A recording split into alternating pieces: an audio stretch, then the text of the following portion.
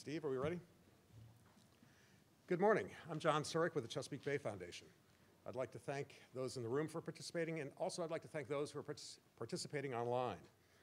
The press conference is being streamed to allow reporters across the region to participate. We're going to start with some brief remarks from Will Baker, the president of the Chesapeake Bay Foundation, Dr. Spencer Phillips, an economist and co-author of the report, and Dr. Luke McDonald, deputy director of the Johns Hopkins Water Institute. Also with us to answer any technical questions is Dr. Beth McGee of the Chesapeake Bay Foundation. After opening remarks, we'll take questions, alternating between people in the room and people online. For those online, please include your name, affiliation, and your question. Let's get started. Will? Thanks, John. Good morning. Good morning. All right. So, whoops. Good answers to tough questions. Those are the wrong set of notes, sorry. We're here today to put aside the age-old debate of the environment versus the economy. This report, the economic benefits of cleaning up the Chesapeake Bay, clearly demonstrates that the environment and the economy are simply two sides of the same coin. You cannot have one without the other. As John said, I'm joined by Dr. Spencer Phillips and Dr. Beth McGee, the principal authors of the report, and Dr. Luke McDonald, who will all be available for some remarks and questions after I finish putting this into context. Think of saving the bay as more than just seafood abundance. Saving the bay is a metaphor for achieving a high quality of life across the 64,000 square mile watershed and all 17 million inhabitants. To do this, we need clean air, clean water, and healthy land. Just like a three-legged stool, the air, the water, and the land must function as nature designed if we are to achieve that high quality of life for all the residents. Clean water and air, and healthy land-based resources. Without all three, the stool will simply not stand. Yes, success will be difficult, but the benefits to society are powerful motivators. They are threefold: environmental benefits, human health benefits, and as this report clearly proves, economic benefits. The environment, human health, and the economy are fundamental to our communities, not separate, but interwoven like the fabric of a tapestry. And now, for the first time in history, we have a highly credible, peer-reviewed study which documents the Bay's huge contribution to our regional economy. This peer-reviewed report follows standard economic protocol. Our methodology is not unique, and in fact, many similar economic analyses have been published across the country and even the world. But again, this is the first of its kind for the Bay. Let me give you the headlines, and then I'll let Dr. Phillips fill in the details.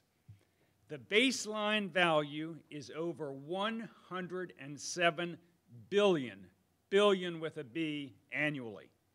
And I might note here that at every juncture, Dr. Phillips and Dr. McGee used the most conservative choice, the most conservative assumptions, so as to ensure a high level of credibility in the report.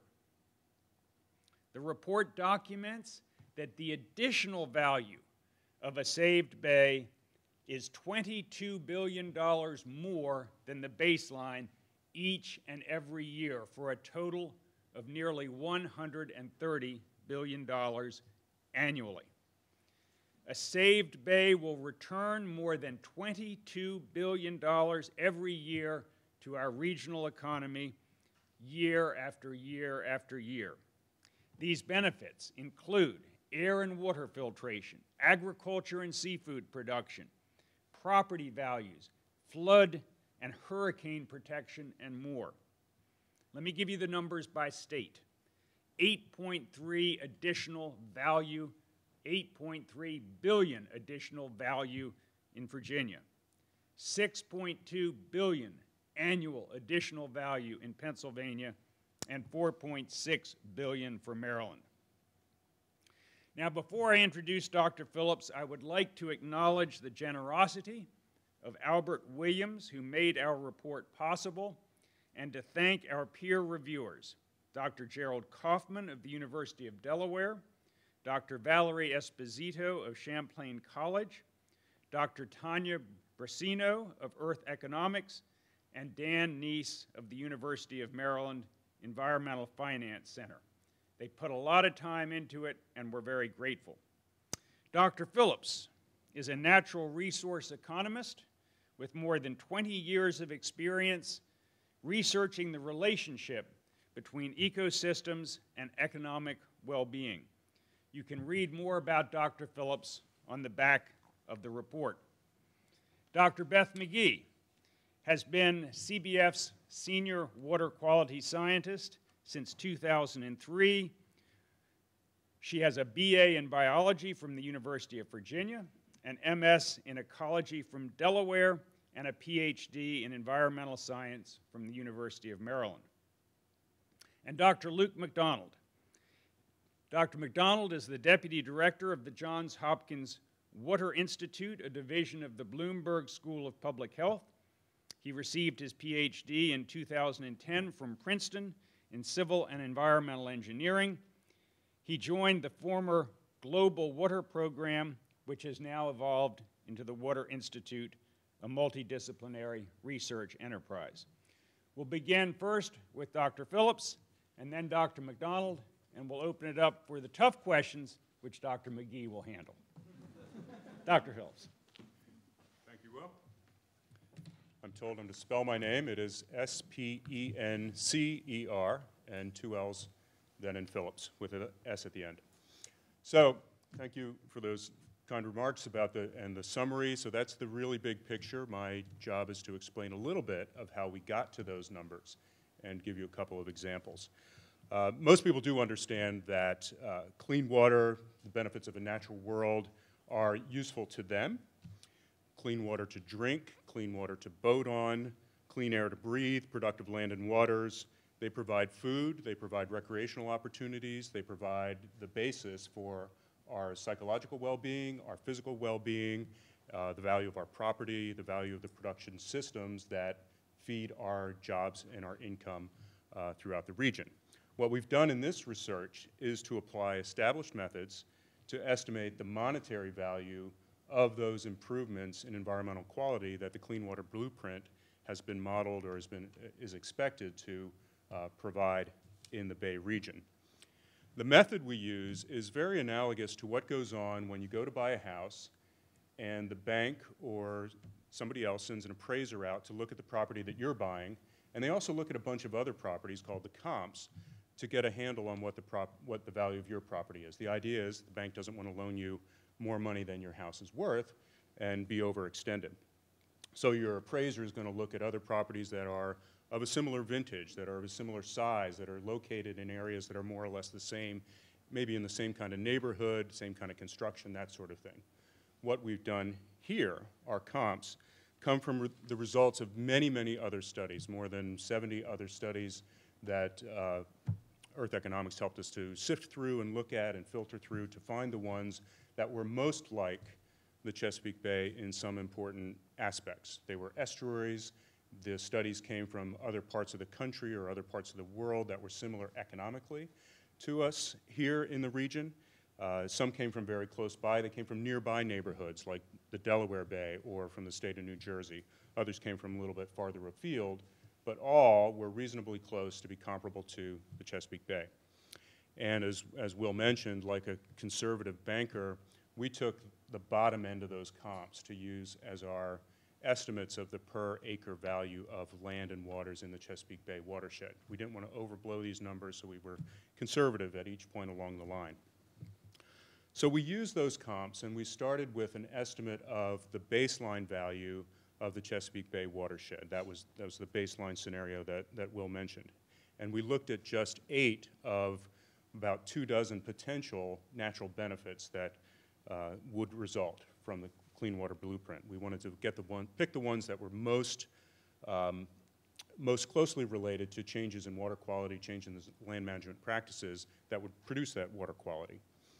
We looked at 7 different land uses, which you can read about in the report, but they included agriculture, forestry, urban developed land, urban open space, wetlands, and open water, and then sort of rock and ice, barren areas, a very small portion of this region.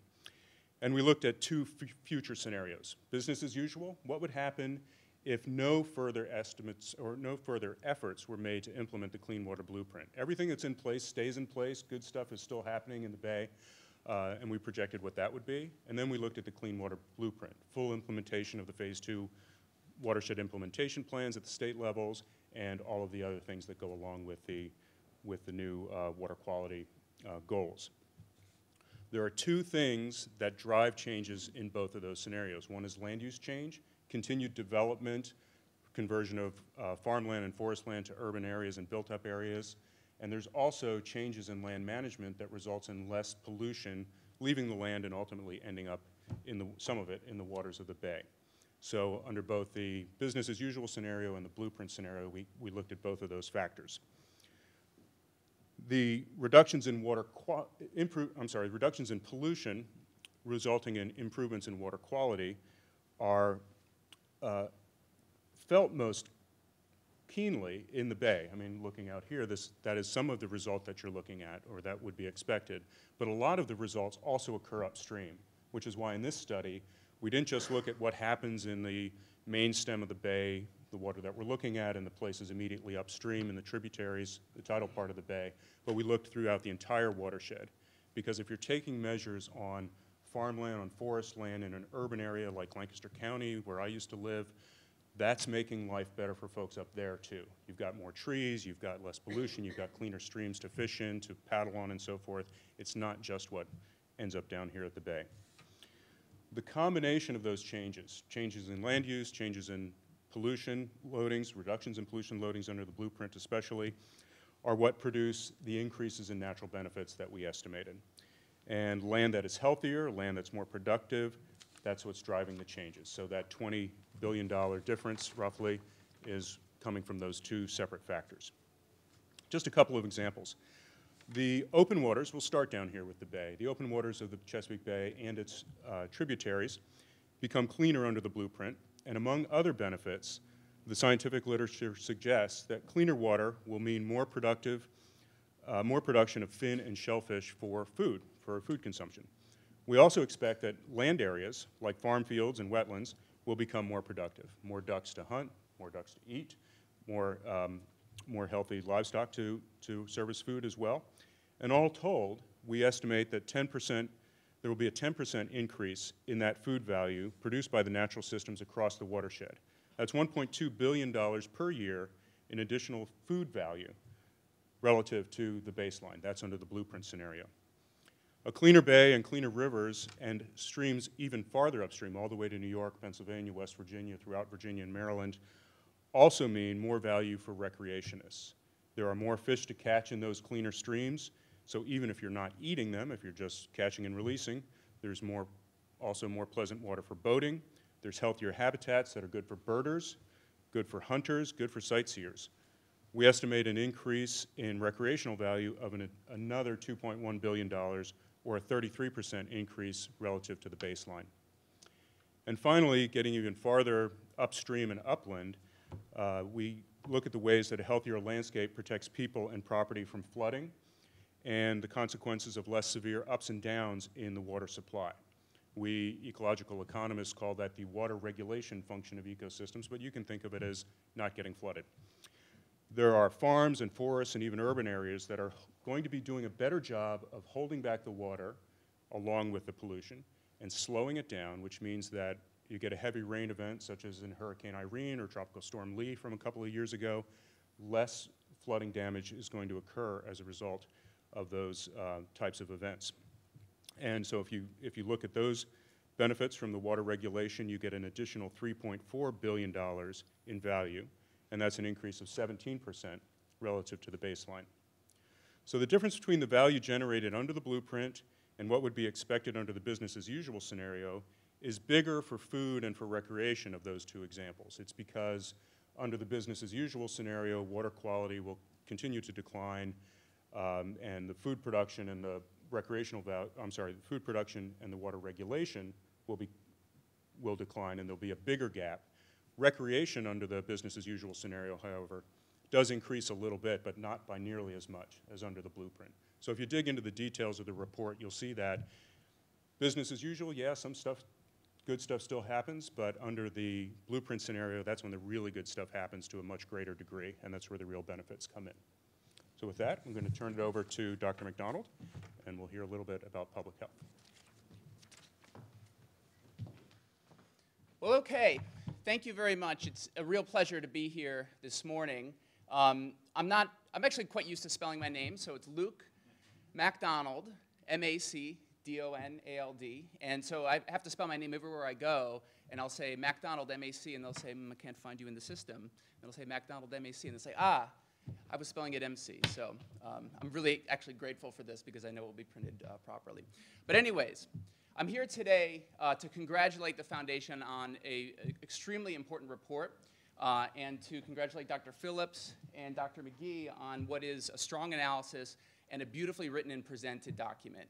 So I think that these kinds of reports are quite useful in promoting change that can benefit all of us. And the proposition is quite simple.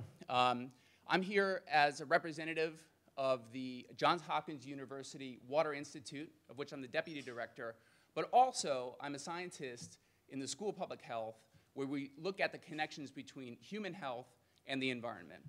And this document, I think, captures that synthesis beautifully. So I'd like to highlight two areas in which I see strong connections to human health coming out of the blueprint. And so one is in air quality. So planting trees and so on has tremendous value. We've already talked a little bit about the property values inherent in that, the aesthetics of it. I like trees. They're very pretty to look at. But it's more than that. Planting trees helps to reduce the urban heat island effect, which would prevent heat strokes in extreme events. Planting trees helps to improve air quality. Asthma is a leading cause of illness in urban environments like Baltimore, other parts of the Chesapeake Bay watershed. And it's just so important to look at this from an integrated perspective of both the environment and the human health outcomes. I'd also like to highlight the ways in which water quality plays a role in human health. So we're used to thinking about water quality for the environment, fish kills, harmful algal blooms. But cleaner waters means safer places for our children to play in. It means less risk of exposure for those who have to work closely with the water. So human exposure to pathogens through our waterways can be a significant health problem. To highlight one of those, there's the Vibrio species, the so-called flesh-eating bacteria. And those have clear links to water quality. So following a plan like the blueprint, we expect to see some improvements in these indicators, which I think is a tremendous step forward. And with that, I think I'll take a seat. Thank you very much. Dr. McDonald, Dr. Phillips, thank you. I now open it up to questions. I know we have the opportunity for people online, John, to ask questions as well as here.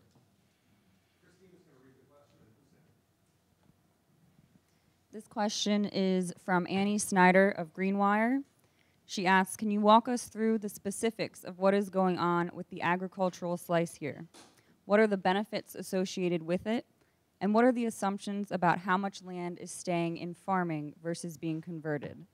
She reads that we looked at these changes in terms of ecosystem services, but how about what these changes mean for farmers? How much of that economic benefit is the farmer personally seeing? So I think, Beth or Dr. Phillips, what I heard is more about the specific attributes for the agricultural sector, how much benefit to food production from the blueprint. Great. So hi, Beth McGee, Chesapeake Bay Foundation. There are many ways that agriculture will benefit from implementing the blueprint. A big something that the USDA has been pushing recently is about soil health. which means healthier soils, which means resistance to drought, so less likelihood that you'll lose crops to drought. In fact, increased soil health can actually improve productivity, so actually more cropland, higher yields. And soil health has improved many ways through the blueprint by doing conservation tillage, cover crops, et cetera. On the livestock side, we know from real experience that fencing livestock out of streams will improve herd health. They're less likely to get sick and from drinking dirty water from cows being in waters upstream. So we actually think one of the really great outcomes of this report is that we really do see tangible benefits for farmers in terms of increased productivity and increased efficiency of farming practices.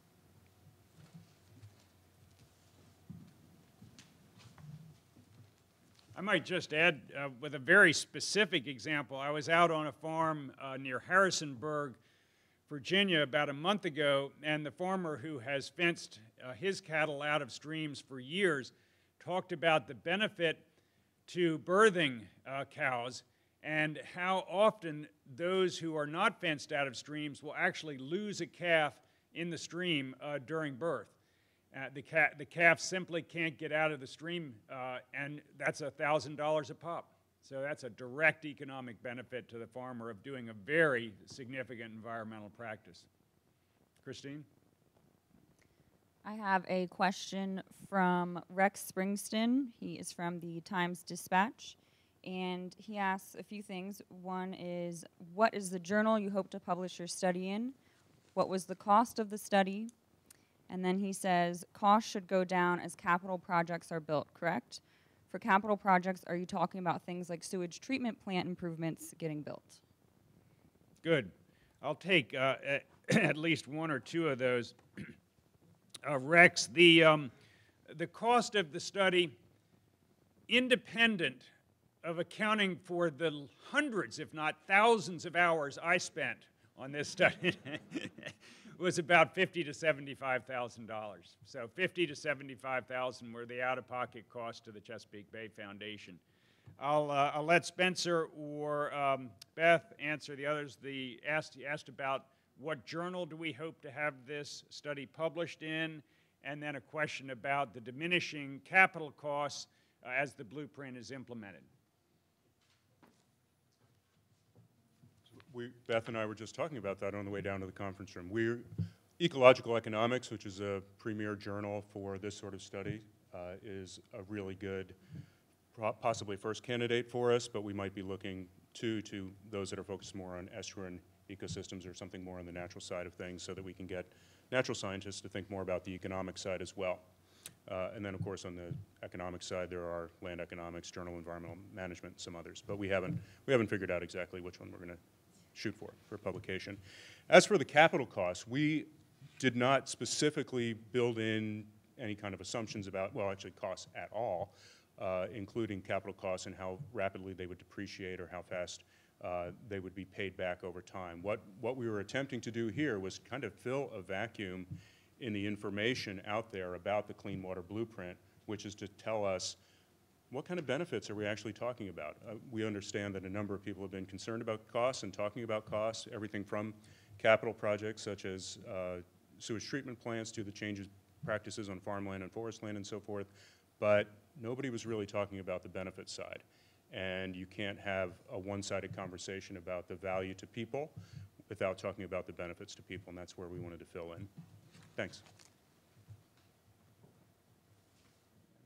And I just might add for Rex and others, the costs, there have been numbers thrown all around for years.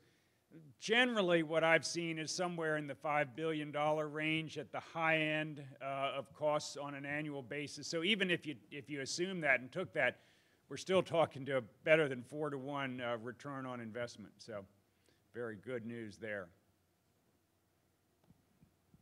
Okay, and this is a question from Pat Ferguson of the Capital Gazette, trying to simplify for the readers the economic valuation component. Could you take one of the 8 ecosystem services and walk through how a dollar value is derived from it or assigned to it? Spencer, thank you. That's a great question, and boy, I hope I am going to be able to assign this to my econ students at UVA or Goucher so that they can get it too. But take, for example, recreation. So as I mentioned in my opening remarks, cleaner water means you have more fish in the streams, you have more pleasant water to look at, more pleasant water to stand in while you're fishing, for example. And with cleaner water, you would have more fishing success, or if you're like me, you don't have any fishing success, but you enjoy the experience more. And so the value of the experience goes up. So think about it. If you were going to pay a guide $100 a day to go out and have a fishing experience, whether from a boat or wading a stream, and you go out and the water is dirty, you might catch a disease from it, as Dr. McDonald was saying, there are no fish in it because it is eutrophied, you might feel like you got ripped off or that you weren't wise in spending your $100 on that fishing experience. On the other hand, if you knew that you could go to another stream, maybe the same stream 5 years from now or 10 years from now, and it would be clear, sparkling water full of trout, full of other species that you're interested in, beautiful birds and other species to look at while you're at it, you might be willing to pay $150 for that experience, $200 for that experience, even after you take it into account your bad experience the first time. And the difference between those two is one of the ways of figuring out what the benefit of cleaner water is. And so what we did in this study, we found studies like that looked at the recreational value of fishing in cleaner water or the food value of growing or harvesting food from cleaner water or what have you, and saying, okay, if we see an improvement of a certain percentage in the water quality of the bay, let's apply that percentage to an improvement in the health and the productivity of the land or the water, and then we multiply that times that additional value that you get from the cleaner water, or the value of the experience. And so you have a number of acres that are producing a quantity of productivity or of health, and then you have the value that's associated with those acres. And if you have more health, more productivity, more value that comes out of it. Thanks. I have trouble just being quiet, don't I? I might add, you know, think of the other side of the equation too. You know, I was struck, as many of us were, by Toledo this summer. Think of a major metropolitan area in which the residents are told not only can they not drink their water, they have to avoid any water contact whatsoever by what's coming out of their faucet. And the problem? Exactly what's happening out here in the Chesapeake Bay and in the rivers that supply drinking water to residents around this region. Too much nitrogen and phosphorus creating toxic forms of algae that are dangerous to human health. So it is not only things that will benefit, but costs that are deferred as well when we look at the economic benefits of implementing the Chesapeake Clean Water Blueprint. Christine, unless we have any other questions that have come in online, we're going to be putting up various graphics for those of you online as soon as this ends, so you can access those. But with no other questions, we will call the press conference to an end. Thank you very much. And thanks very much to Dr. McGee, Dr. McDonald, and Dr. Phillips. Thank you. Well done.